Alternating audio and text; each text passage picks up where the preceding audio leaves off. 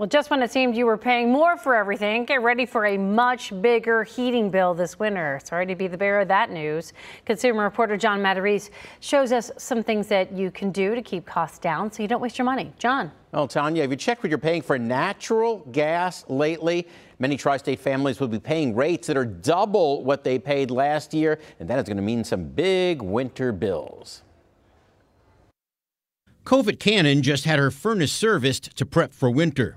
They changed the filter and cleaned out the blower. Good move, because every little bit could trim your Duke bill, according to furnace specialist David Lee. You need a furnace that's reliable, that's efficient, and you want to have it operating correctly. If not, your heating bills are going to shoot through the roof. So schedule annual furnace maintenance. Also change your filter regularly, about every 3 months or so.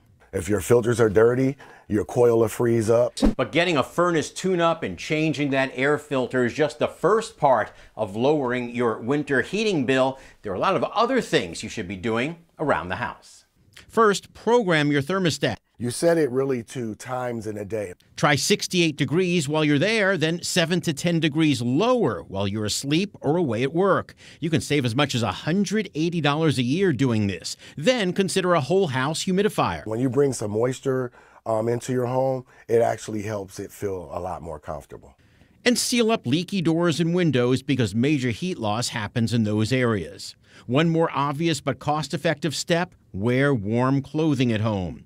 If you're worried about paying your bill on time, Ohio, Kentucky, and Indiana all have energy assistance programs. Check into it as soon as you realize you won't be able to pay your bill. And if it's the January bill that really concerns you, contact Duke and ask about even billing, where you stretch out your payments over the first year. The entire year, you spread them all out. That way you don't waste your money. Tanya? All right, so you say high. How high for December and January? Good question. The supplier charge is half of your gas bill. And Tanya, that's almost double a year ago. So figure that a $200 January bill last year might cost you almost $300 this year. Send me a Facebook message or email if you've already received a big bill this fall.